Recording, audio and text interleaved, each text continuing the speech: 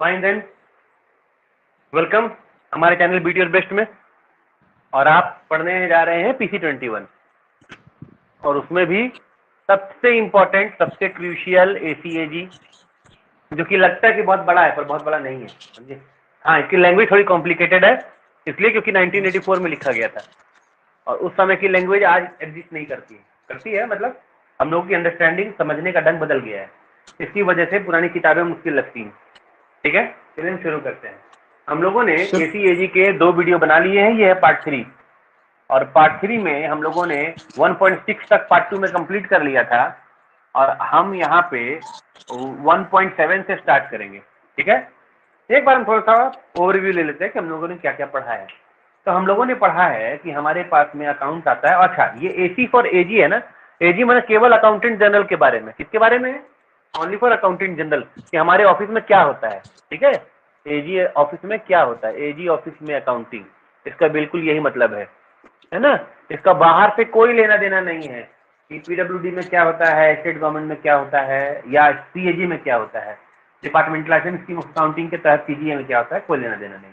ठीक है, तो हमने देखा कि AG ऑफिस में हमारे पास जो अकाउंट आता है वो 3 विंग से आता है, वर्क से, फॉरेस्ट से और ट्रेजरी से। ठीक है, और ये जो चैप्टर 1 है, चैप्टर 1 हम लोग ट्रेजरी के बारे में पढ़ रहे हैं। ट्रेजरी से फिर हमने देखा कि हमारे पास अकाउंट आते हैं 2 तरीके से।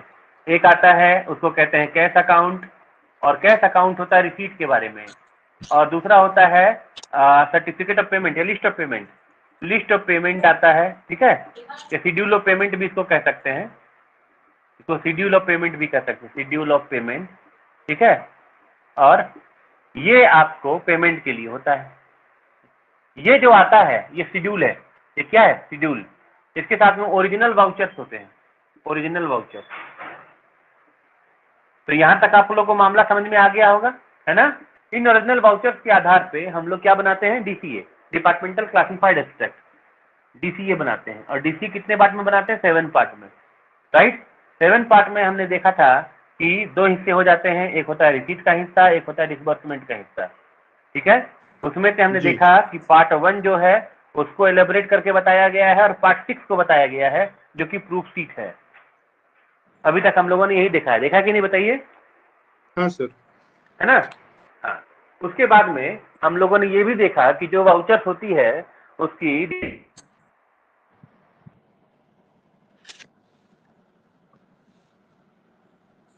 हम हैं प्राइमरी। ठीक है, और स्क्रूटनी करने के बाद में शॉर्ट लिस्टिंग करते हैं कि शेड्यूल के हिसाब से वाउचर है या नहीं, और उनके बाद में उसको कंसर्न सेक्शन में भेजते हैं। GPS के मामले में उसको फंड सेक्शन में भेजा जाता है, ठीक ना, हमने देखा है ना। और फंड सेक्शन में जब भेजा जाता है GPS के मामले में, तो लिस्ट ऑफ पेमेंट जो भेजा जाता है या शेड्यूल ऑफ पेमेंट, ठीक है, उसके साथ में AC1 फॉर्म लगा होता है, AC1 लगा होता है कि नहीं।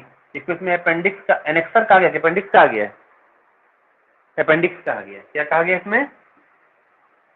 अपेंडिक्स। ठीक है, ये जो AC1 होता है फॉर्म, ये कौन भेजता है? TA सेक्शन भेजता है। किसको भेजता है? फंड सेक्शन को। ठीक है, विद वाउचर। क्लियर हुआ, है ना। इसमें जो भी वाउचर के साथ में शेड्यूल भेजा जाता है 2 पार्ट में भेजा जाता है, 2 पार्ट में, और यहीं से आपका 1.7 का स्टार्ट है। तो यहां तक कि आपकी एक मोटा मोटी प्रीव्यू समझ में आ गया होगा, है ना। इसको मिटा दें और 1.7 से स्टार्ट करते हैं। क्लियर? अच्छा, पिछली बार जो हमने इसके लिए वीडियो बनाई थी वो वीडियो 5 पार्ट में बनाई थी, लेकिन इस बार 4 पार्ट में खत्म हो जाएगी, क्योंकि हम लोगों ने पहले इसके लिए तैयारी कर रखी है, राइट। हम लोग इसके लिए पिछली बार हम कहते थे कि आप लोग ही पढ़िए, पर आप लोगों को इस बार हम पढ़ने के लिए नहीं कह रहे हैं। चलिए शुरू करते हैं 1.7 से। 1.7 कहता है कि जब सभी वाउचर्स को either schedule of payment have been posted in compilation book. अच्छा, इसमें एक चीज और आप लोगों को बताया गया था, वो ये बताया गया था कि आपका सर्विस हेड से रिलेटेड जो भी ट्रांजेक्शन हैं एंड DDR हेड से रिलेटेड, ठीक है, दोनों को एक ही DCA, डिपार्टमेंटल क्लासिफाइड एब्स्ट्रैक्ट में पोस्टिंग की जाती है, सही कि नहीं। इसको DDR हेड के लिए अलग से नो सेपरेट नहीं ना होता है जी, है कि नहीं। और डीडीआर हेड का जो पोस्टिंग होता है, इसमें डीसी में पोस्टिंग करने से पहले कंपाइलेशन सीट में पोस्टिंग करते हैं, करते ही नहीं करते हैं।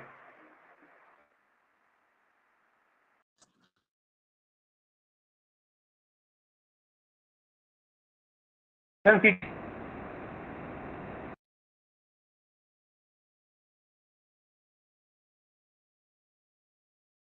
का पावर है एजी ऑफिस के पास।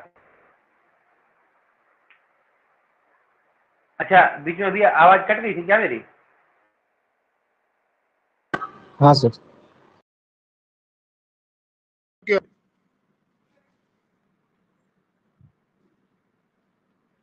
है ना। अब बिल्कुल 1.7 आवाज में क्या लिखा है?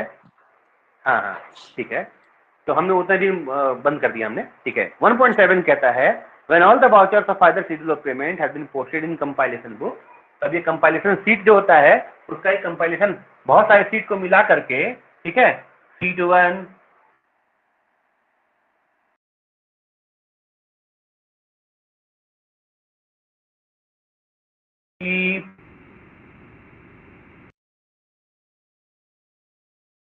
और कंपाइलेशन बुक के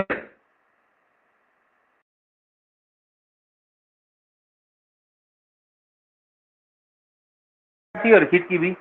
तब क्या करते हैं, the column showing the total under the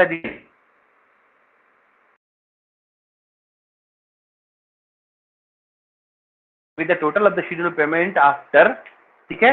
अब देखिएगा कंपाइल में जिसके भी डिटेल हेड के कॉलम होते हैं ना, डिटेल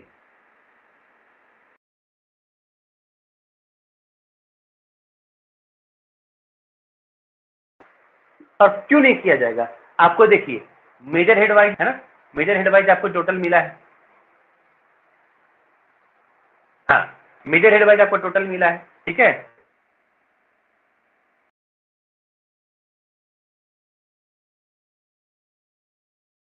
आपने जो पोस्टिंग की है वो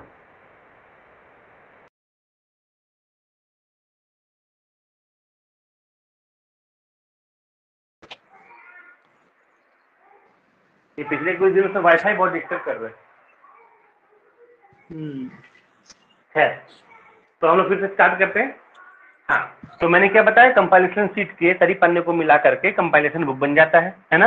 और कंपाइलेशन बुक में जितने भी आपने डिटेल हेड वाइज पोस्टिंग की है ना, उसका टोटल करते हैं, और टोटल करने के बाद में आपके पास जो शेड्यूल आया हुआ था उससे आप उसकी टैली कराते हैं। टैली कराने के बाद अगर दोनों मिल जाता है, समझे, तो उसमें से आप जब उसकी पोस्टिंग कर रहे हैं, आप याद कीजिए कि आपको अभी क्या करना है। दरअसल कंपाइलेशन बुक जो है ना, वो फर्स्ट स्टेज है। अल्टीमेट पोस्टिंग आपको डीसीए के सातों पार्ट में करनी है, डीसीए के 7 ऑल पार्ट में, समझे। उसकी पोस्टिंग कैसे होगी, में कैसे पोस्टिंग होगी, समझे, इसी का प्रोसेस है, ठीक है। तो इसी को लेकर के आपको यहाँ पे एमसीक्यू पूछा जाएगा। तो पहला प्रोसीजर है 1.7 में कि आप सारे जो भी डिपार्टमेंटल ऑडिटर होंगे, आपको फंड सेक्शन को ट्रांसफर कर देंगे और कंसर्न सेक्शन को ट्रांसफर कर देंगे। जहां जहां वो जाएगा, क्या वाउचर शेड्यूल, वहां पे सबसे पहले उसकी पोस्टिंग होगी कंपाइलेशन सीट में। वाइट ब्रेक अभी भी,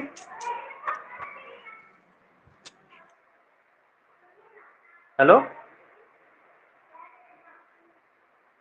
अभी भी वाइट ब्रेक है क्या?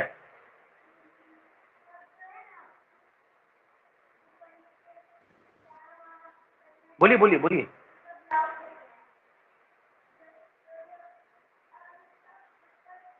आपकी आवाज मुझे नहीं आ रही,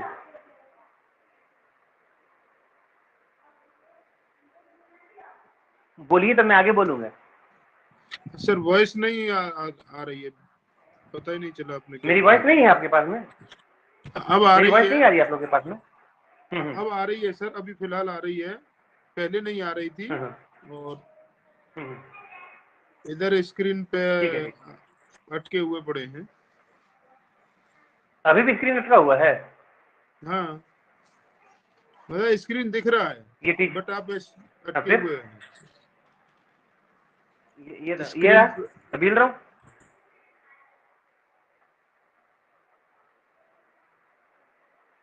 के साथ भी प्रॉब्लम हो रहा है क्या?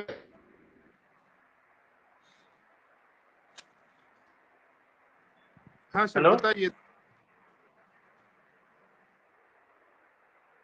विशाल, हाँ मैंने वो अपना वो वाईफाई बंद करके मोबाइल का नेट ऑन किया हुआ है, तब भी ये प्रॉब्लम आ रही है।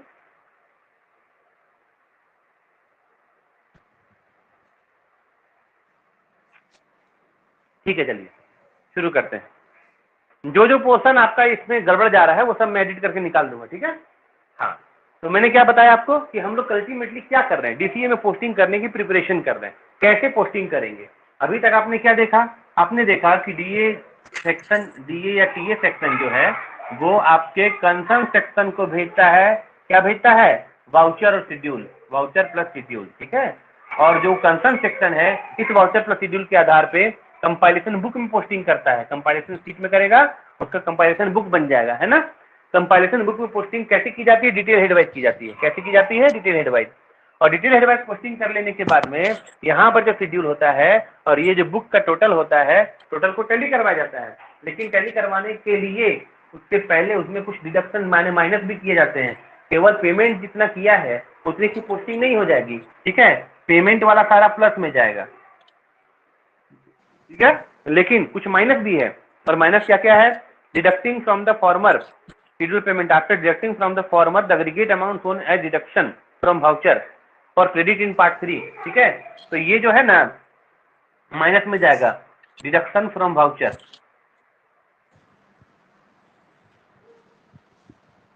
इसको कि पार्ट 3 में आप डालेंगे, पार्ट 3 ऑफ डीसीए, ठीक है। अभी आप देखिए आपने क्या किया, ये पेमेंट ये कहाँ जाएगा? पार्ट 1 में। पर पार्ट 1 में भी जाएगा नहीं, ठीक है। पार्ट 1 के लिए हम लोग प्रिपेयर कर रहे हैं। ये वाउचर है सारा, वाउचर का पेमेंट, और इसी वाउचर में से डिडक्शन हुए हैं, है ना। और दूसरा क्या है उसके बाद? And adding to the result of amount payment on account of refund of revenue, ठीक है। और दूसरा इसमें प्लस करना होगा, क्या? Refund of revenue. Refund of revenue का याद आ रहा है आप लोग को 900 वाला? बोलिए। नहीं, मैं आपको याद दिलाता हूं, देखिएगा 3 केस है यहाँ पे। आपको उसी के आधार पे कंपाइलेशन सीट में या कंपाइलेशन बुक में पोस्टिंग करनी है, और वो पोस्टिंग डिटेल एडवाइज करनी है, ठीक है। तो वो मैं आपको दिखाने जा रहा हूँ, देखिएगा कैसे। देखिए आप को मैंने बताया था कि tax revenue and non tax revenue होता है कि नहीं होता है, बताइए। स्क्रीन है तो ना, सर रुका हुआ पड़ा है तभी से। स्क्रीन रुका हुआ पड़ा, स्क्रीन अटका पड़ा है, रुका हुआ पड़ा है सर, एक ही जगह है स्क्रीन, बस कोई बाकी लोग एक्टिविटी का भी नहीं हो रुका रही हुआ है है? स्क्रीन पर। नहीं क्या सर, बाकी लोगों का भी रुका हुआ है? नहीं सर। ये बात सुनिए ना, आप एक बार एग्जिट करके एंट्री कीजिए, हो जाएगा क्लियर, ठीक है। रुका हुआ नहीं है, मेरा भी रुका हुआ नहीं, मुझे अपना दिख रहा है हिलता जुलता। हाँ, तो मैं क्या कह रहा था आपका? मैम सुनिए, आप पहले से भी क्लास में हैं, आप पर रिस्पॉन्स कीजिए, ठीक है। बाकी लोग भी रिस्पॉन्स कीजिए। हाँ, तो मैं क्या बता रहा था, आपको कुल मिला के पेमेंट करना है। एक्चुअल में आपने कितना पेमेंट किया है इसका पता लगाना है। एक्चुअल पेमेंट का पता कैसे लगाएंगे? तो देखिएगा, एक्चुअल पेमेंट का पता कैसे लगाएंगे? एक्चुअल पेमेंट का पता लगाएंगे, नंबर 1 हो गया आपका, ठीक है, वाउचर से पेमेंट। उदाहरण के तौर पे मैं आपको दिखा देता हूँ, ध्यान से देख लीजिएगा, ठीक है। 100 रुपए का वाउचर है, हाँ या ना? 100 रुपए का वाउचर, ठीक है। 100 रुपए के वाउचर में 10 रुपए का रिकवरी, ठीक है। अब बताइए, 100 रुपए का वाउचर पेमेंट में 100 प्लस में जाएगा, और 10 रुपए का रिकवरी 10 माइनस में जाएगा, हाँ कि ना?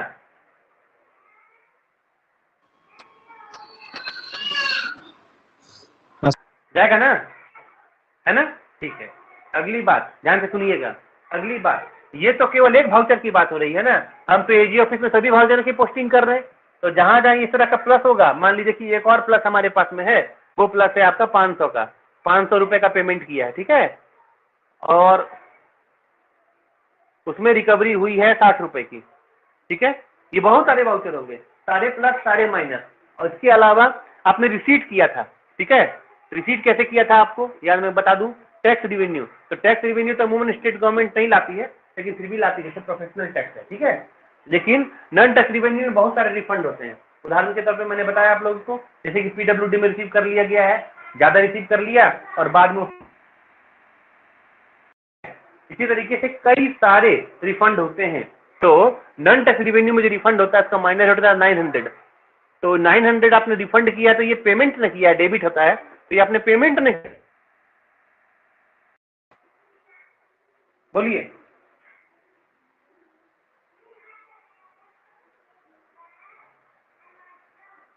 बोलिए, आपने पेमेंट किया कि नहीं?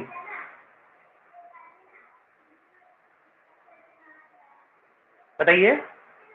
देखिए, समझ में ना आ रहा तो खुल के बोलिए प्लीज, और नहीं दिख रहा तो भी बताइए मुझे, मुझे पता तो चले, मुझे सब कुछ दिखाई पड़ रहा है। नहीं विशाल जी, हुआ आपको सर, समझ में आ क्लियर रहा है नहीं मैं क्या हुआ बोल रहा सर। हूँ? हाँ, नहीं हुआ क्लियर, मैं आपको बताता हूँ। ये क्लियर हुआ कि नहीं? ये वाउचर वाला, हाँ सर, क्लियर है ना? हाँ, उसका विशाल जी अपना माइक बंद कर दीजिए। ठीक है, देखिए, डीसीए को एक बार फिर से लिखते हैं और क्लियर हो जाएगा, ध्यान से देखिएगा। ठीक है, रिसीट साइड में पार्ट 1 तो क्या था? रिसीट, ठीक है, फ्रॉम सर्विसेज, है ना? इसको कहा गया रेवेन्यू रिसीट, कहा गया ना? ठीक है। अब रेवेन्यू हाँ रिसीट का सर। जो माजरा है उसमें आप समझिएगा ध्यान से। रेवेन्यू रिसीट का जो माजरा है उसमें आपको मैंने बताया था कि दो तरह के रेवेन्यू होते हैं। एक होता है टैक्स रेवेन्यू, एक होता है नॉन टैक्स रेवेन्यू, और एक होता है ग्रांटी नेट। होता है कि नहीं? तीन तरह का रेवेन्यू के 3 सेक्टर मैंने बताए हैं कि नहीं? आप लोग बताइए, हाँ सर। है ना? ग्रांटी नेट का पैसा रिफंड नहीं करते हैं, लेकिन टैक्स रेवेन्यू का पैसा और नॉन टैक्स रेवेन्यू दोनों का पैसा रिफंड करते हैं। क्लियर है या ना? बताइए। हाँ सर, अब कहिएगा क्लियर है। कैसे रिफंड करते हैं। हाँ, अब कहिएगा कैसे रिफंड करते हैं वो भी देख लीजिए। टैक्स में अगर आपने इनकम टैक्स कटवाया है अपना पूरे साल में 50,000 रुपए, और फिर साल के अंत में मार्च के महीने में कहीं पे आपने इन्वेस्ट कर दिया, एटीसी का जो कोटा था आपने उसको कंप्लीट किया है, ठीक, इंश्योरेंस परचेज किया है, तो आपने जितना इनकम, अगर आप इनकम टैक्स रिटर्न भरते हैं तो आपको इनकम टैक्स रिटर्न में रिफंड मिलता है नहीं मिलता है? हाँ सर, मिलता है ना। हाँ जी सर। हाँ, तो वो जो रिफंड है वो गवर्नमेंट का पेमेंट है कि रिसीट है?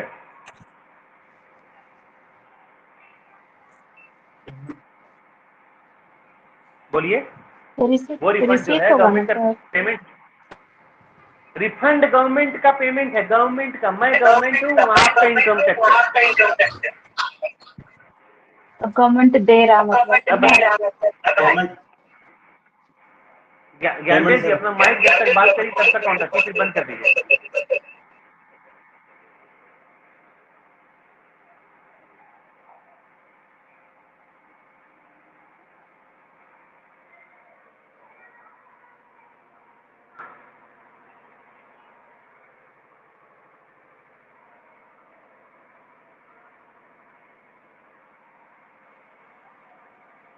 हेलो,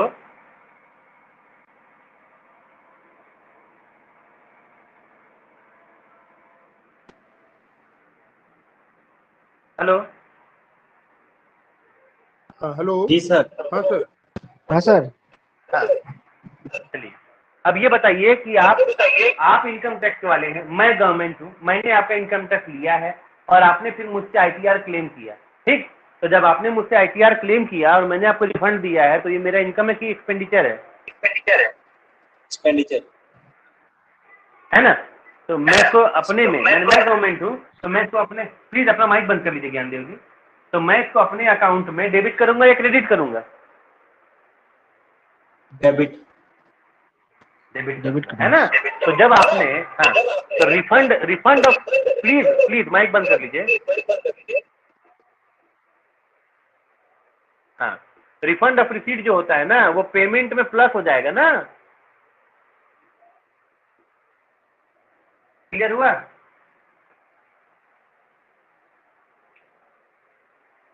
बोलिए, देखिए मैं फिर से जोड़ देता हूं, ठीक है। ये हुआ पेमेंट फ्रॉम वाउचर, जैसे कि कॉन्ट्रैक्टर को आपने पेमेंट किया, जैसे पेमेंट टू कॉन्ट्रैक्टर वाला है ना, इसका मान लीजिए कि पेमेंट फ्रॉम वाउचर था 100 रुपया, 100 रुपये में कुछ नहीं होता, चलिए 1000 रुपये कर देते हैं, ये 1000 रुपये है ना, ये सब प्लस हो गया। नंबर 2 रिकवरी फ्रॉम वाउचर, तो वही जैसे कि कॉन्ट्रैक्टर के पे बिल से रिकवरी कर ले, पे बिल बोलते हैं, कॉन्ट्रैक्टर के पेमेंट बिल से रिकवरी कर लेते हैं और हमारी सैलरी बिल से रिकवरी होती है, समझे। वो सब प्लस होगा कि माइनस होगा, ठीक है। और सी रिफंड ऑफ रिवेन्यू, ये हो गया प्लस, क्योंकि ये मेरा पेमेंट है, आप समझिए। मैं जो ये बना रहा हूँ बीइंग अ गवर्नमेंट बना रहा हूँ, एजी ऑफिस क्या है, गवर्नमेंट का अकाउंट्स ऑफिसर है ना, तो गवर्नमेंट का पेमेंट मैंने प्लस किया, गवर्नमेंट की रिकवरी मुझे वापस मिली है, मैंने माइनस किया, और रिफंड ऑफ रिवेन्यू फिर मैंने पेमेंट किया है तो मैंने प्लस किया। क्लियर हुआ या नहीं बताइए।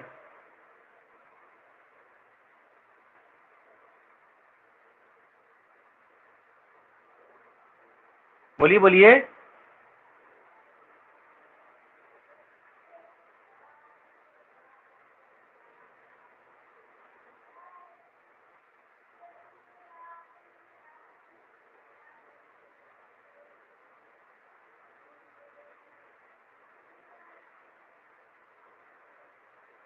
देखिए 1440 रुपए मेरे टोटल पेमेंट हुए, क्लियर। बोलिए, मेरी आवाज आ रही है कि नहीं जा रही है। हाँ सर, हाँ सर, हाँ सर, हाँ सर, हाँ सर। हाँ, तो ये क्लियर हुआ ना आप लोगों को। हाँ जी सर। हाँ ठीक है, हम आगे बढ़ते हैं। आते हैं नोट में। In case of the account which can continuously be proved with the total payment of the month has entered in the second schedule of payment because of the small size of department or the small size of the district or any of the similar region, the provision of posting in the comparison book of each schedule may be foregone। इसका मतलब क्या हुआ, वही अगर department छोटा है तो हम कंपैरिजन शीट में पोस्टिंग किए बिना डायरेक्ट उसकी डीसीए में पोस्टिंग कर देंगे, समझ गए। इसके नोट में ही लिखा हुआ है, और इसका फैसला कौन लेंगे जी साहब, इसमें कोई बहुत बड़ी बात नहीं है कि नहीं। पहले भी मैंने बताया हुआ है कि जो अननेसेसरी चीजें हैं आप उसको फोरगॉन कर सकते हैं। यहाँ तक कि आपको पहले ये भी बताया गया है कि डिपार्टमेंटल क्लासिफाइड एब्स्ट्रैक्ट के लिए भी ये प्रोविजन है कि अगर इतना छोटा हेड हो तो डिपार्टमेंटल क्लासिफाइड एब्स्ट्रैक्ट में भी उसको फोरगॉन करके आप सीधे उसको कंसोलिडेटेड एब्स्ट्रैक्ट में पोस्टिंग कर सकते हैं। पढ़ा कि नहीं पहले आपने, यहाँ पे कंपाइलेशन शीट के लिए भी। तो अल्टीमेटली सबसे ज्यादा इंपॉर्टेंट क्या है, सबसे ज्यादा इंपॉर्टेंट है कंसोलिडेटेड एब्स्ट्रैक्ट। क्लियर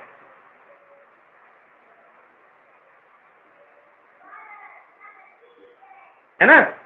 चलिए 1.8 देखते हैं।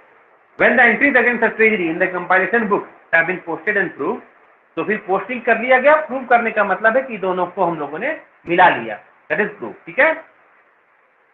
In the payment for the month of the treasury under each detail head except refund should be brought under the compilation book for the first schedule. The monthly total under each head should be posted in part 4 and part 5 of the abstract, ठीक है। अब आप ध्यान से देखिए क्या हुआ है कि आपने जब कंपाइलेशन शीट को मिला करके प्रूव कर लिया है रिफंड को छोड़ करके, ठीक है ना। कंपाइलेशन शीट को प्रूफ कर लिया है, ठीक है, रिफंड को छोड़ के, एक्सेप्ट रिफंड, ठीक है ना। उसमें क्या कहता है कि आपको ये चीज पार्ट 4 और पार्ट 5, अच्छा आप लोग मुझे याद करके बताइए कि डीसीए का पार्ट 4 और पार्ट 5 क्या था। डिटेल ऑफ पेमेंट था कि नहीं था, detail of DDR 5, detail of payment है ना, और डिटेल ऑफ डीडीआर, डीडीआर में भी पेमेंट है ना था। हाँ डिस्बर्समेंट, पेमेंट ही हो तो गया। अब आप देखिए डीसीए का आपने पार्ट 1 से पढ़ा है, तो पहली पोस्टिंग पार्ट 1 में नहीं हो रही है, पहली पोस्टिंग कहाँ हो रही है? पार्ट 4 में और पार्ट 5 में, ठीक है। और पार्ट 4 और पार्ट 5 के बाद में अगली पोस्टिंग होगी पार्ट 3 में, ठीक है। और पार्ट 3 के बाद अगली पोस्टिंग होगी पार्ट 1 एंड 2 में, और फिर ये प्रोसीजर जब कंप्लीट हो जाएगा तब पार्ट 6 और पार्ट 7 में प्रूफ शीट बनाएंगे।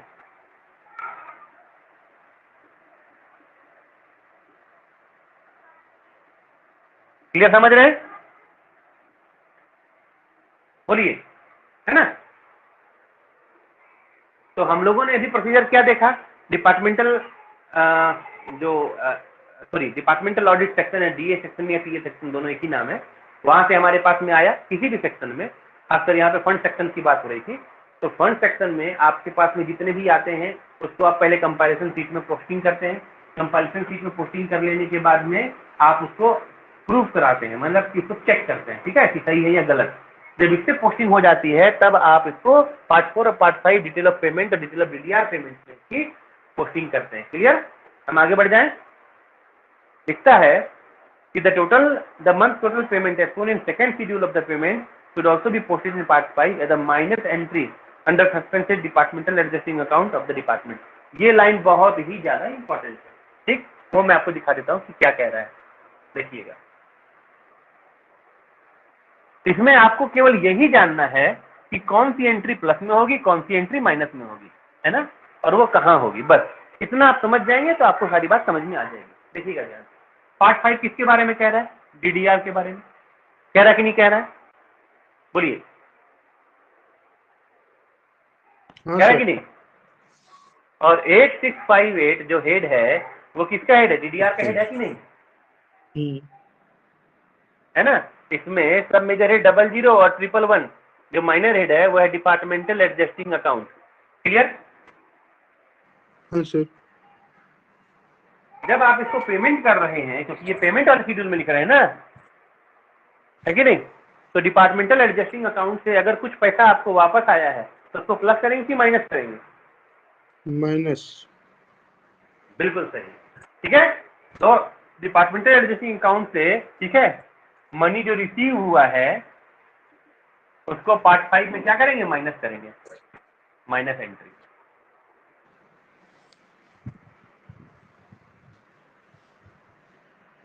क्लियर? समझ में आई बात, है ना? हाँ सर। है ना। 1.9 कहता है कि जब हम 4 और 5 की पोस्टिंग कर लेंगे, हमने 4 और 5 की पोस्टिंग कर ली, ठीक है, इन द मैनर जैसे कि हमें पहले बताया गया है, the pages to the total column and if the entries have been correctly, क्या है, entry has been made correctly, the total of the both part against each treasury will agree with the differences between the amount A recovery from payment voucher for credit to provident fund etc and as posted in part 3 and B payment at the treasury on account of the refund of revenue as posted in part 1। ठीक है। अब देखिए इसमें क्या कह रहा है। कह रहा है कि 4 और 5 की आपने पोस्टिंग कर ली, है ना। 4 और 5 की पोस्टिंग कर लेने के बाद में इसको आपने मिला भी लिया कि भाई सही है, जो हमने पोस्टिंग की उसमें कोई गड़बड़ नहीं है, ठीक है। और उसमें आप हर एक ट्रेजरी वाइज मिलाते हैं। तो ये 4 और 5 की जो पोस्टिंग होती है ट्रेजरी वाइज होती है, ठीक है ना।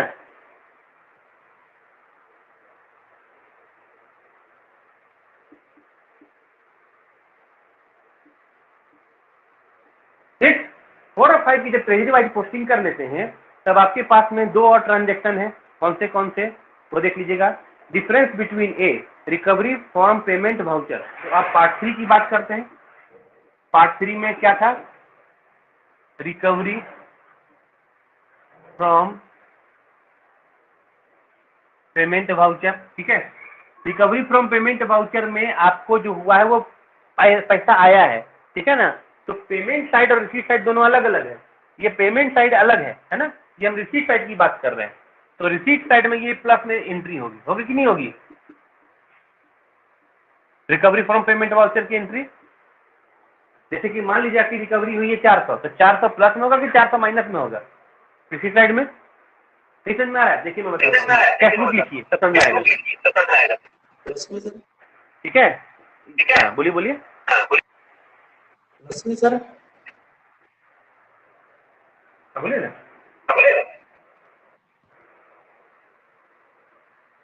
प्लस में आएगा सर। वही तो मैं बता रहा हूँ आपको। देखिए रिसीट साइड में आपको मान लीजिए 400 मिले हैं, ठीक है, और आपने 400 खर्च कर दिए, ठीक है, तो क्लोजिंग बैलेंस जीरो हुआ कि नहीं हुआ? हाँ जी सर। तो आपने बताइए कि रिसीट साइड में जो 400 मिले थे तो उसको प्लस में दिखाया था कि माइनस में?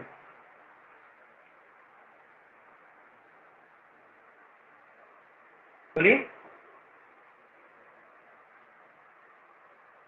बोलिए, प्लस में सर। प्लस में दिखाया कि माइनस में?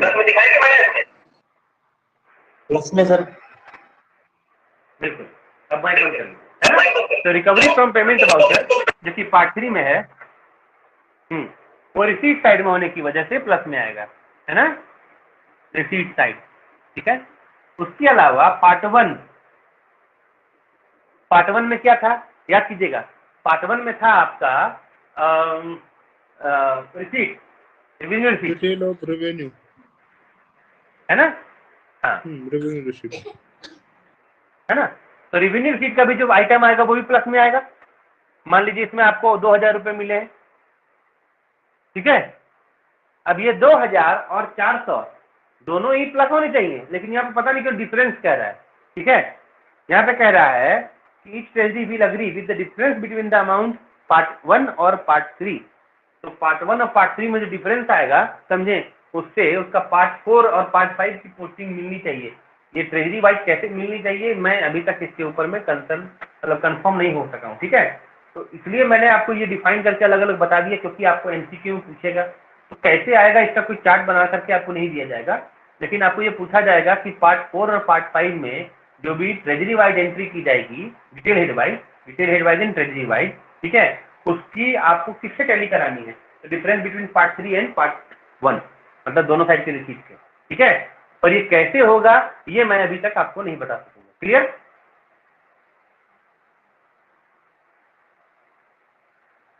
है ना? चलिए 1.10 में आते हैं। 1.10 कहता है कि when the departmental schedule of receipt of a treasury had been examined. अब हम लोग आ गए, ये हम लोगों ने पार्ट 4 पार्ट 5 देखा, ठीक है, पार्ट 3 और पार्ट 1 देखा, लेकिन पार्ट 1 अभी तक हम लोगों ने पूरी तरह से नहीं देखा है, क्योंकि हमने पोस्टिंग पार्ट 1 में की नहीं है, राइट। पार्ट 4 की पोस्टिंग की है और पार्ट 5 की पोस्टिंग की है। पार्ट 1 की पोस्टिंग के लिए हम लोगों को 1.10 में बताया गया है।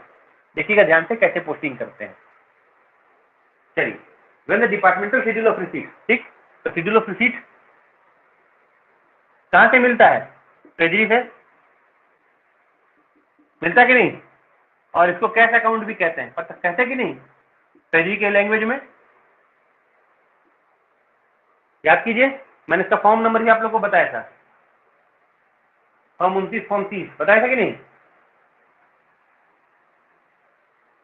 नहीं याद आ रहा है भाई? ट्रेजरी रूल ये देखिए, ये है ट्रेजरी रूल, ठीक है। ये आपके सिलेबस में है कि नहीं? RT, accounting rule for treasury, बोलिए। है ना? है हाँ जी सर, मेरे में है। हाँ हाँ, तो अकाउंटिंग रूल फॉर ट्रेजरी के पीछे में देखिए आपके फॉर्म नंबर लिखे हुए हैं, ठीक है। पीछे नहीं, सबसे आगे में लिखा हुआ है ना? हाँ, सबसे आगे में लिखा हुआ है लिस्ट ऑफ फॉर्म्स में। यहाँ पे फॉर्म नंबर 29 देखिए, IST 29 और IST 30, देखा आप लोगों ने?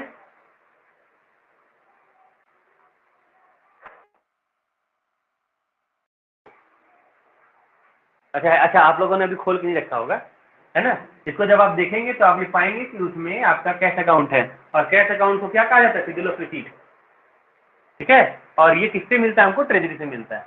तो हमें शेड्यूल मिला है, और शेड्यूल जब भी हमें मिलता है किसके साथ में मिलता है? ओरिजिनल वाउचर के साथ में। पर रिसीट के साथ में वाउचर नहीं होता, रिसीट के साथ चालान होता है। क्या होता है? शेड्यूल प्लस चालान, ठीक है। अब हमें ये मिला है, अब हम इसके ऊपर में काम करेंगे, है ना। कैसे काम करेंगे उसको देख लीजिए। देखिए यहाँ पे लिखता है 1.10 में कि when a departmental schedule of receipt of a treasury has been examined and to correctness of form and classification, तो इसको एग्जामिन कौन जगह पे किया जा रहा है? इसको एग्जामिन किया जा रहा है टीए सेक्शन में, है ना, ट्रेजरी ऑडिट सेक्शन। कौन कर रहा है? डिपार्टमेंटल ऑडिटर कर रहा है ना। क्या कर रहा है? एग्जामिन कर रहा है, ठीक है। और एग्जामिन करके क्या कर रहा है, जितने भी शेड्यूल हैं, ठीक, और जो इसमें वाउचर लिखा है, चालान लिखा है, फॉर्म एंड क्लासिफिकेशन, ठीक है, कोई बात नहीं, फॉर्म और क्लासिफिकेशन को चेक कर रहा है, and the classification of the item appearing under the head unclassified receipt has been supplied. इसमें कुछ रिसीट ऐसे भी हैं जो अनक्लासिफाइड होते हैं। अच्छा, आपको ये समझ में आता है कि रिसीट हम लोग क्या होता है रिसीट हमारा, मैं आपको बताता हूँ, ध्यान से देखिएगा।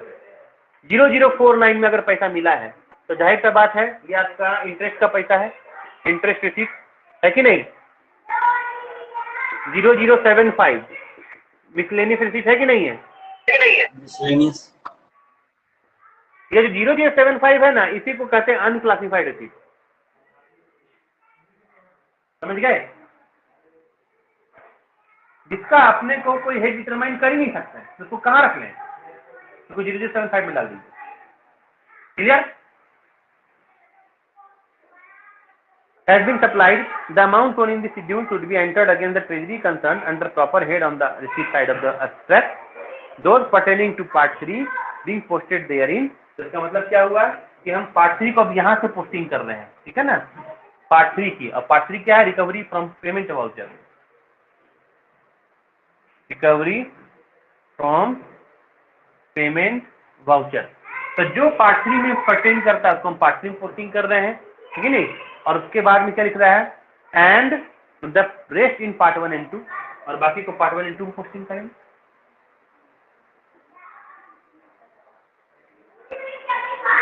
तो आप देख रहे हैं कि इसमें कुछ ऐसी बात नहीं है जो कि आपके पेमेंट वाले जो आपने पार्ट 4 और पार्ट 5 में पोस्टिंग की थी उससे डिफरेंट है, केवल एक पार्ट 3 का मसला है ना। और उसके बाद में पार्ट 1 और 2 में वैसे ही पोस्टिंग करेंगे जैसे 4 और 5 में किया था आपने। क्लियर? आगे देख लेते हैं। The total amount of payment appearing in the total payment schedule of the treasury on account of the refund of revenue should be recorded at the same time in the relevant column in part 1, ठीक है। और refund of revenue जो आपने payment side में दिखलाया था, वो refund of revenue क्या रिसीट है कि पेमेंट है? 900 में जो 100 में जो आपने रिफंड किया था वो क्या किया था, रिसीट है कि पेमेंट? बोलिए। रिसिप्ट। पेमेंट है ना, पेमेंट है ना आपका? Yes sir, yes payment. जब पेमेंट है तो उसको आप रेवेन्यू में जो पार्ट 1 लिखा है आपने उससे माइनस नहीं कीजिएगा, ठीक समझे? Yes sir.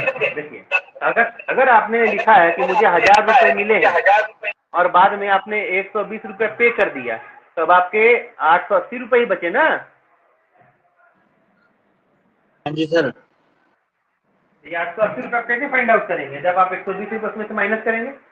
क्लियर? माइनस है ना। आगे, the total receipt as shown in the receipt schedule should then be posted. Please इसको माइक बंद कीजिए। हाँ, माइक बंद कीजिए। बंद नहीं हो रहा सर। माइक बंद नहीं हो रहा है, हाँ ठीक है। The total receipt as shown in the receipt schedule should then be posted as a minus entry under the suspended departmental adjusting account of the department as in part 2, ठीक है। और ये तो हो गया कौन सा, रिफंड ऑफ रेवेन्यू को आपने माइनस किया पार्ट 1 से, है ना। और डिपार्टमेंटल एडजस्टिंग अकाउंट के साथ जो पेमेंट किया गया होगा उसको आप पार्ट 2 से माइनस करेंगे, जैसे वहां पे पार्ट 5 में माइनस किया था जो रिसीव किया था, क्योंकि डिपार्टमेंटल एडजस्टिंग अकाउंट में रिसीट भी होता है और पेमेंट भी होता है। तो मैं फिर से एक बार लिख देता हूं, आप देख लीजिएगा ध्यान से। देखिए, ये आपका है डिपार्टमेंटल एडजस्टिंग अकाउंट, है ना, 8658000111, ठीक है। ये आपका प्लस भी होता है और माइनस भी होता है, क्लियर है ना। प्लस होता है का मतलब हमको पैसा मिला है, माइनस होता है का मतलब हमको पैसा पेमेंट करना पड़ा है, ठीक है। ध्यान से देखिएगा, हम इसको ऐसे कर देते हैं, ठीक है। पैसा मिला, ठीक है, और पेमेंट किया, ठीक है। लेकिन ये जब पैसा मिला पेमेंट किया होता है ना, ये रिसीट और पेमेंट की तरह नहीं होता, ये माइनस एंट्री की तरह होता है। हर बार ये minus entry, always minus entry, ठीक है। अगर ये ऑलवेज माइनस एंट्री है, ठीक है, तो आप देख लीजिए भाई, ये चूंकि 8658 का मामला है ना, तो इसलिए पार्ट 1 जो था आपका वो था डिटेल ऑफ रेवेन्यू रिसीट, था कि नहीं? डिटेल ऑफ रेवेन्यू रिसीट, इसमें आपने क्या माइनस किया था? ये तो प्लस है। डिटेल ऑफ रेवेन्यू रिसीट में मान लीजिए आपको रेवेन्यू हुआ है कुल मिलाकर 1500, ठीक है, और रिफंड किया आपने 500, तो माइनस करेंगे रिफंड ऑफ रेवेन्यू, -500, तो ये कितना बच गया? 1000, है ना? ये हो गया किसका? पार्ट 1 का खेल। अब पार्ट 2 में आ जाते हैं। पार्ट 2 में, ठीक है, डिटेल ऑफ डीडीआर रिसीट, ठीक है, ये मान लीजिए आपका हुआ है 2200 रुपए का, है ना? और अब आपको क्या करना पड़ रहा है? डिपार्टमेंट ऑफ एडजस्टिंग अकाउंट से आपने पेमेंट किया है, मैंने पेमेंट तो नहीं किया, आपने एडजस्ट किया है, किसी दूसरे डिपार्टमेंट को दिया है, ठीक है, तो ये पेमेंट करना नहीं कहलाएगा, एडजस्टेड टू अदर डिपार्टमेंट, है ना? जब अदर डिपार्टमेंट को आपने पेमेंट किया है तो ये रिसीट वाले में से आपको माइनस करना होगा, ठीक? अदर डिपार्टमेंट को आपको 700 पेमेंट किया है, तो -8658001111 DAA -700, और अब आपका बच गया 1500 रुपये। क्लियर? समझ में आई बात? हाँ कि ना?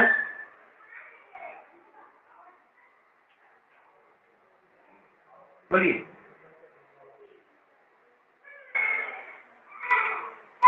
बोलिए बोलिए, मेरी आवाज आ रही है कि नहीं आ रही? हाँ जी, आगे समझ सर। समझ में आई बात? Yes sir. पार्ट 1 में से क्या माइनस किया है? रिफंड ऑफ रेवेन्यू, है ना? और पार्ट 2 पे क्या माइनस किया है? Departmental adjusting account. Clear? Yes sir. चलिए सर, आगे बढ़ जाते हैं, 1.11 में आ जाते हैं, है ना? 1.11 कोई आदमी पढ़िए, तब तक मैं मिटाता हूँ। पढ़िए तो कोई आदमी 1.11।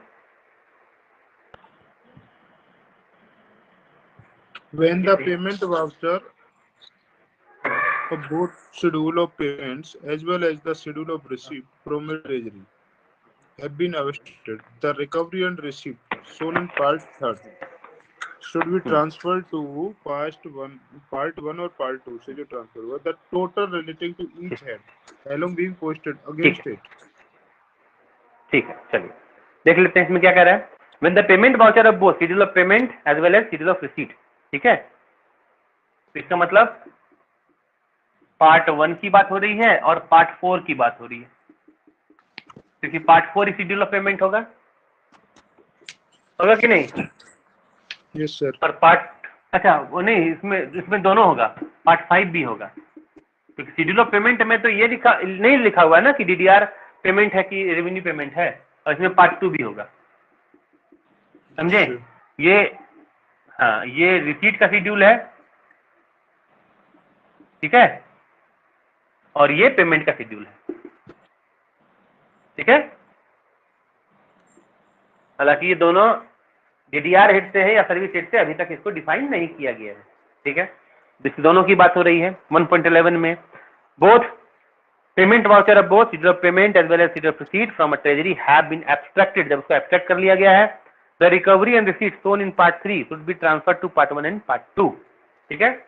जो कि रिकवरी और रिसीट है जितना भी है ना, उसको पार्ट 1 एंड 2 में ट्रांसफर कर दिया जाता है। बस वही है, जैसे कि अभी तक आपने देखा वो माइनस एंट्री की तरफ ट्रांसफर किया जाता है, रिकवरी ऑफ रिसीट ना पार्ट 3 वाला जो है, ठीक है, पार्ट 3 वाला जो है उसको पार्ट 1 और पार्ट 2 में प्लस किया जाता है। क्यों? ये तो रिकवरी है ना, तो रिकवरी तो हमारा पहले ही फ्रॉम पेमेंट वाउचर हमारा पहले रिसीट है। हाँ सर ठीक है, पार्ट 1 में है ना, रिसीट होता है,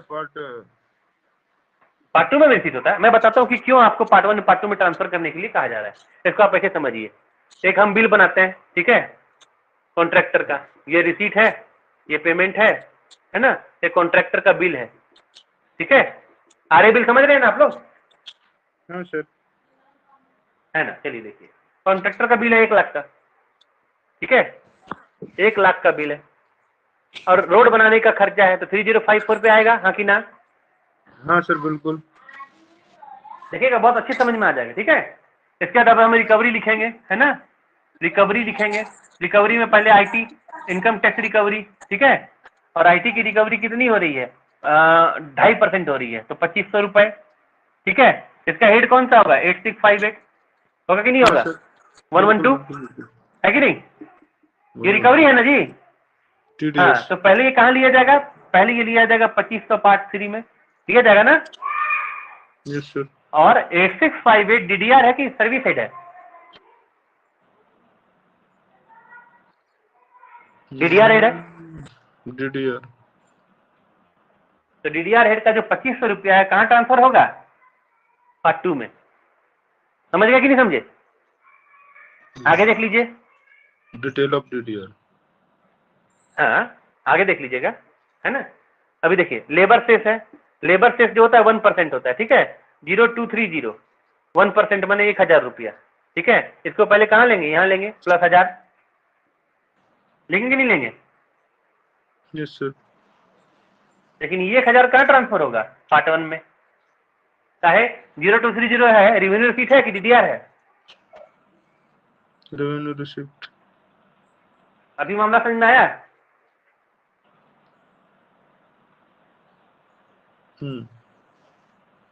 क्या समझे? पहले तो आप टोटल जितना रिकवरी सबको पार्ट 3 में ले लीजिए, है ना। और उसको एग्जामिन कर लेने के बाद में जब आप कंफर्म हो जाएंगे कि ये रिकवरी किससे रिलेटेड है, सर्विस से रिलेटेड है कि डीडीआर से रिलेटेड है, तो जो जहां से रिलेटेड उसको वहां ट्रांसफर करते चले जाएंगे। क्लियर? ठीक सर। सेटिस्फाइड है ना इस बात से? आगे देखते हैं, ठीक है। तो अब हम लोग आएंगे 1.12 में। 1.12 क्या कहता है? 1.12 कहता है कि after the posting in part 1 and 2 have been completed in the manner prescribed in the 2 preceding articles. Posting के लिए जो हमने प्रीसीडिंग आर्टिकल्स में, यानी कि इससे पहले वाले आर्टिकल में जो हमने प्रोसीजर पढ़ा है, ठीक है, उसको मानते हुए हमने पोस्टिंग कर ली है। और पोस्टिंग कर लेने के बाद में the detail item should be cast across the pages to the total column, and if the entries have been made correctly, the total against each page should be equal to the differences between the amount of refund posted and the payment schedule and the amount of recovery from the payment voucher posted in part 3। ठीक है, इसमें ऐसा कुछ नहीं लिखा है जो आपको समझने की जरूरत है, ठीक। मैंने इसमें आप समझने की कोशिश करेंगे, कंफ्यूज होंगे। तो अभी तक आपको मैंने पोस्टिंग बताई है ना। 1.13 में कह रहा है कि after the grand total of transaction in all the treasury under the कौन से हेड? 1 में, 2 में, 4 में एंड 5 में, ठीक। तो इसी तरीके से आपको रिसीट हेड का पूरा और पेमेंट हेड का पूरा कर लेने के बाद में क्या करना है, देख लीजिएगा। It shall be necessary to post all adjustment made through departmental abstract, ठीक है। तो डिपार्टमेंटल एब्स्ट्रैक्ट से आपको याद कीजिए। प्रूफ शीट याद आ रहा है लोगों को? हाँ या ना बताइए। Proof sheet? सर अरे भाई पार्ट 6 हमने कैसे इसको एक्सप्लेन किया था, कुछ 11 लाइंस थे उसमें, 11 कॉलम, याद आ रहा है? और पार्ट 1, तो पार्ट 1 में हमें कहीं सस्पेंस स्लिप जिक्र किया था। पार्ट 1 में सस्पेंस स्लिप,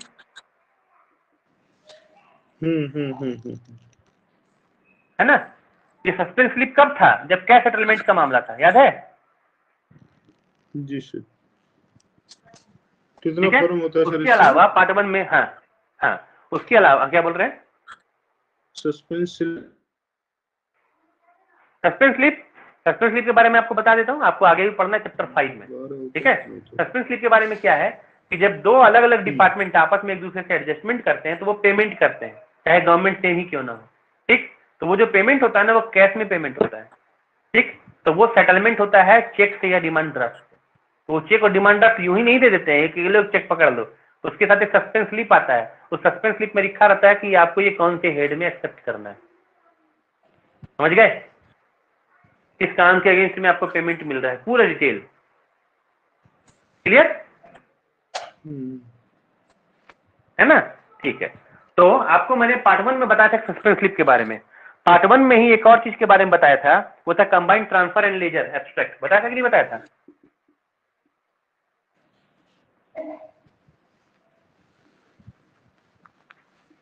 याद नहीं आ रहा है?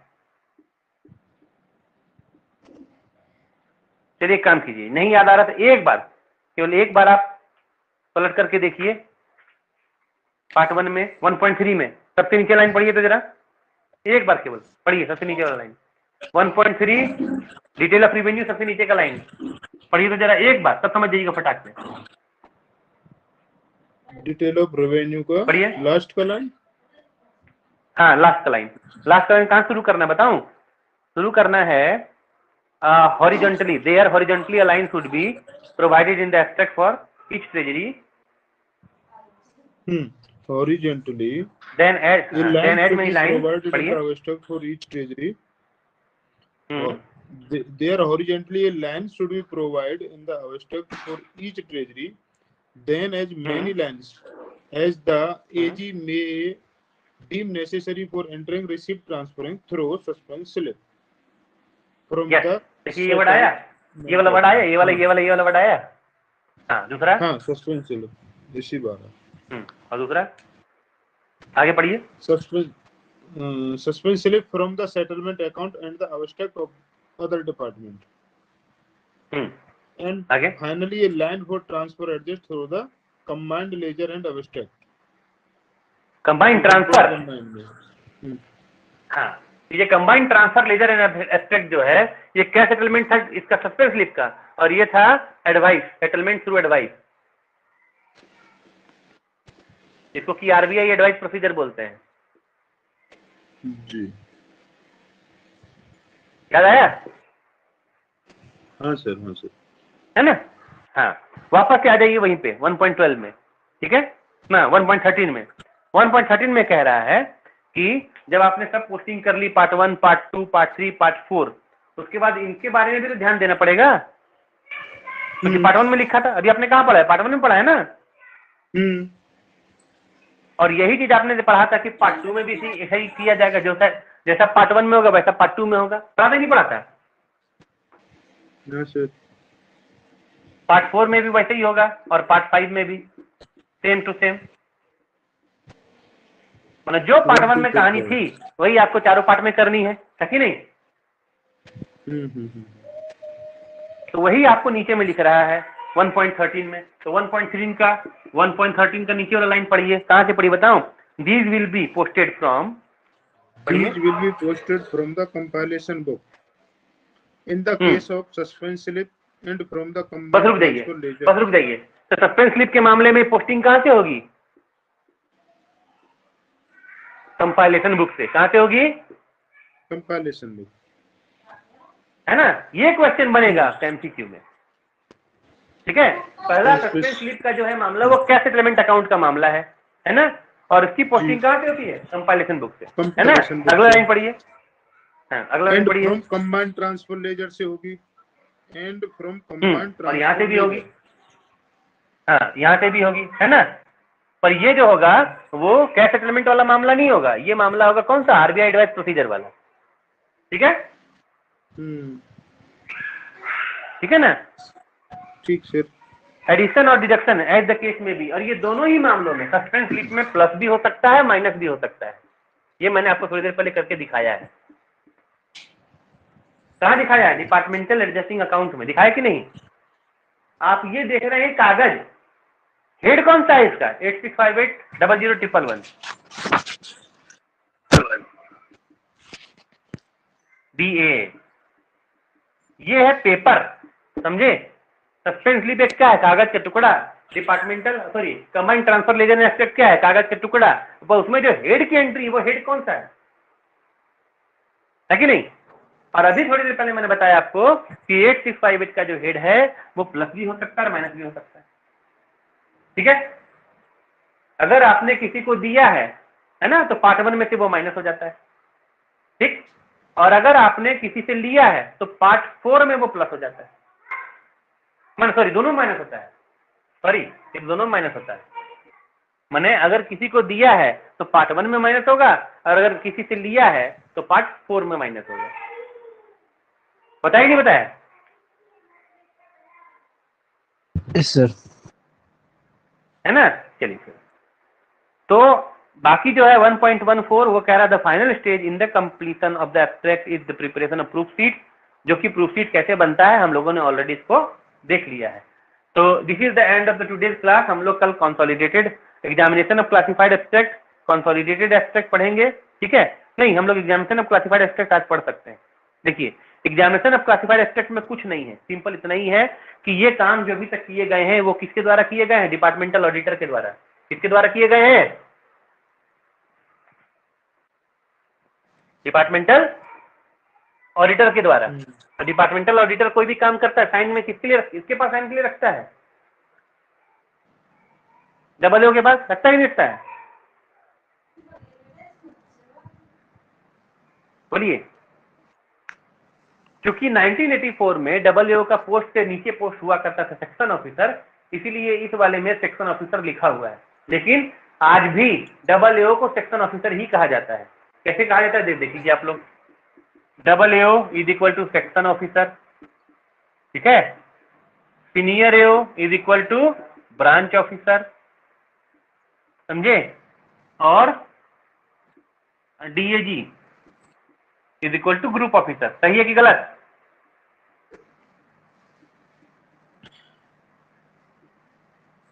बोलिए, सही है ना? Yes sir. यस। तो फिर अगर इसमें लिखा हुआ है इसकी टेस्ट चेकिंग करेगा सेक्शन ऑफिसर, तो ये सही लिखा है। क्या करेगा वो? सेक्शन ऑफिसर टेस्ट चेक करेगा, है ना।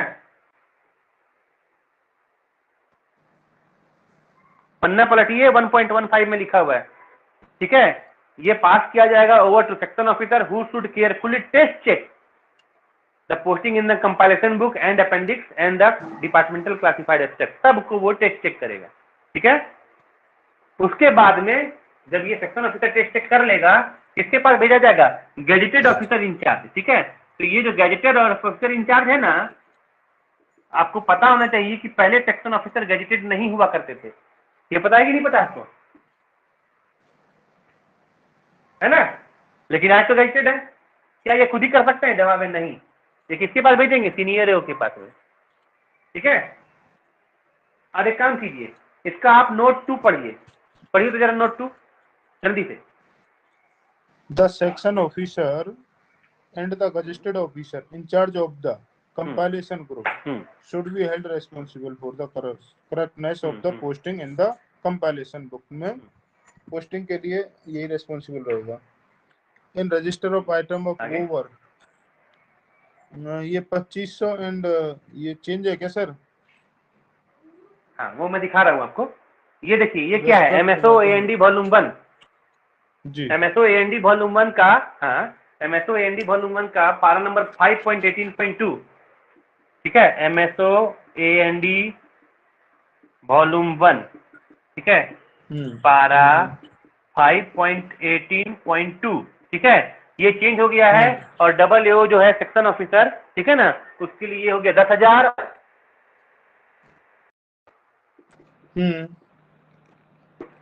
और उसके लिए हो गए 50,000।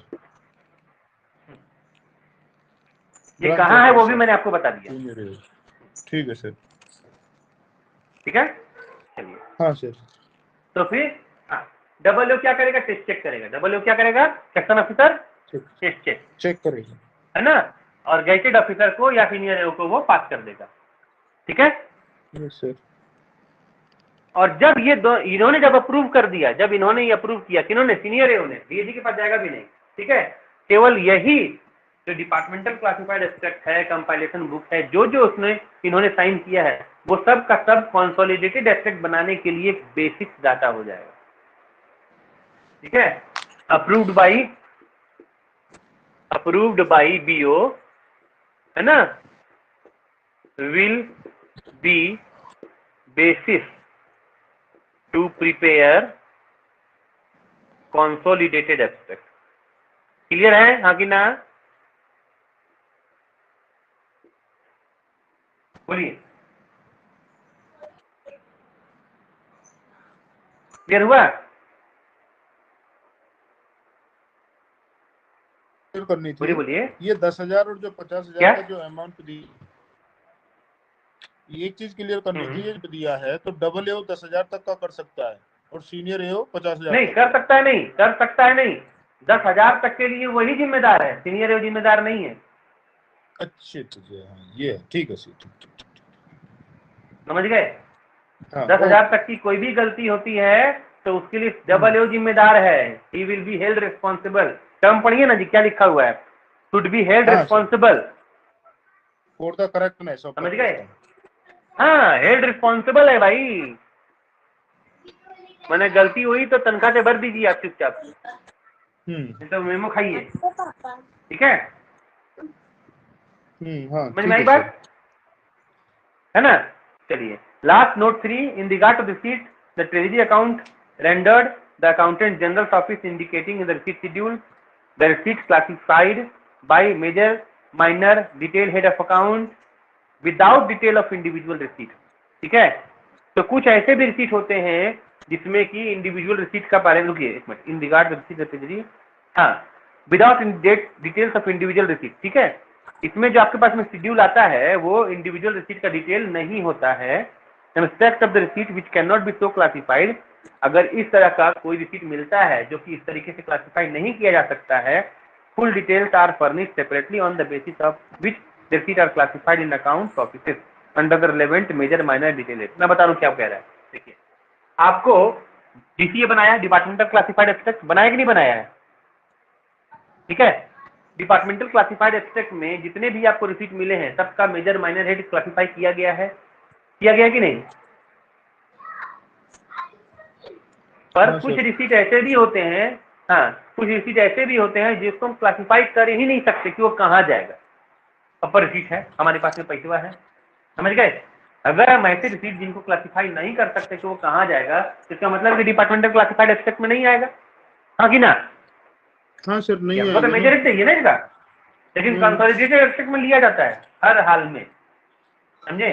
उसी के बारे में कह रहा है, inspect of receipt which can not be so classified full details are furnished separately, उसके लिए फुल डिटेल सेपरेटली फर्निश किया जाएगा on the basis of which receipt are classified in account offices under the relevant major minor head of account. If these details are found to be इनएडिक्वेट, अगर वो details इनएडिक्वेट है, ठीक है, तब क्या किया जाएगा? Complete details have to be obtained from the concern authority for correct classification. और फिर उसके बाद अगर कोई डिटेल कंप्लीट नहीं है तो हम ट्रेजरी को भेज देते हैं या उसके जो हेड ऑफिसेस हैं वहां पे भेज देते हैं कि भैया ये रिसीट का हमको डिटेल नहीं मिल रहा है। लेकिन उसमें कहने का मतलब क्या, तो मैं बताता हूँ आपको, ध्यान से समझिएगा। ठीक है, देखिए, याद कीजिए कि मैंने पीडब्ल्यूडी अकाउंट में बताए थे कि 8 तारीख तक आपका अकाउंट आना चाहिए, बताया था नहीं बताया था? सर सक्सीडिंग मंथ है ना? हाँ, 8 of next, 8 of succeeding month बताया था। हाँ सर। पर मान लीजिए कि उसका अकाउंट नहीं आया तो हम क्या करेंगे? उसको ये मंथली नहीं अकाउंट बताया में था कंपाइल आपने। करेंगे कि नहीं करेंगे? कि मंथली अकाउंट की कंपाइलेशन को रोके रखेंगे? नहीं रोकेंगे तो नहीं सर। उसको एक्सक्लूजन दिखा देंगे। क्या दिखाएंगे उसको? एक्सक्लूजन, समझ गए? ओके। और ये काम हम पूरे 11 महीने करते हैं और 12वें महीने में यानी कि मार्च के महीने में पूरे जितने भी डिवीजन का जितना भी अकाउंट पेंडिंग होता है सब का सब उसको लाके जमा करना पड़ता है, समझ गए? है 11 महीने तक ये धंधा हम लोग कर सकते हैं कि जो अकाउंट हमारे पास में नहीं आया हम उसको इग्नोर कर देंगे। वही बात कह रहा है कि जो डिपार्टमेंटल क्लासिफाइड एब्स्ट्रैक्ट में नहीं मिला, समझे कि नहीं, तो हम उसको मांगेंगे डिवीजन से या कंसर्न पेजी से या कंसर्न डिपार्टमेंट से, और अगर उसने नहीं दिया इंफॉर्मेशन टाइम पे तो हम उसकी वजह से कंसोलिडेटेड एब्स्ट्रैक्ट रोकेंगे नहीं। समझ रहे कि नहीं समझ रहे? हम आगे बढ़ जाएंगे, ठीक है? हाँ सर, हाँ sir. After classification of the receipt schedule together with the compilation sheet and other supporting documents should be submitted to the departmental auditor to the section officer branch other for check for the classification to the extent prescribed for the purpose। इसका मतलब क्या हुआ? हम एक बार consolidated abstract बना लिए, उसके अगले महीने वो आराम से देता रहे, कोई दिक्कत हमको नहीं है, उसको हम अगले महीने की कंसोलिडेटेड एब्स्ट्रैक्ट में मिलेंगे। क्लियर है? लेकिन प्रोसीजर उसका हाँ वही सर। होगा, वो ऐसा ना सोच ले कि हम अगले महीने दिए हैं तो हमको सारा प्रोसीजर से माफ कर दिया जाएगा। जो प्रोसीजर अभी तक आपने पढ़ा है वही प्रोसीजर वहां भी फॉलो किया जाएगा। क्लियर? हाँ सर क्लियर, ठीक है। क्लियर है सर। आई होप आप लोगों को थोड़ी सी टेक्निकल गड़बड़ियों की वजह से जो डिस्टर्बेंस हुआ होगा उसके लिए थोड़ी सी परेशानी तो हो ही रही है, लेकिन फिर भी क्लास आपको समझ में आई होगी। समझ में आई? अच्छा लगा? सर पीछे पीछे समझ में आया, स्टार्टिंग में तो कुछ समझ में यस नहीं सर। आया सर। भाई टेक्निकल गड़बड़ होती है, कंटिन्यूटी ब्रेक होता है तो कैसे होगा? हाँ बिल्कुल सर, बिल्कुल। है कि नहीं? चलिए सर, बाय, मिलते हैं कल हम लोग 8:30 बजे। ठीक है? ठीक है, ठीक है सर, ठीक है, ओके। फाइन।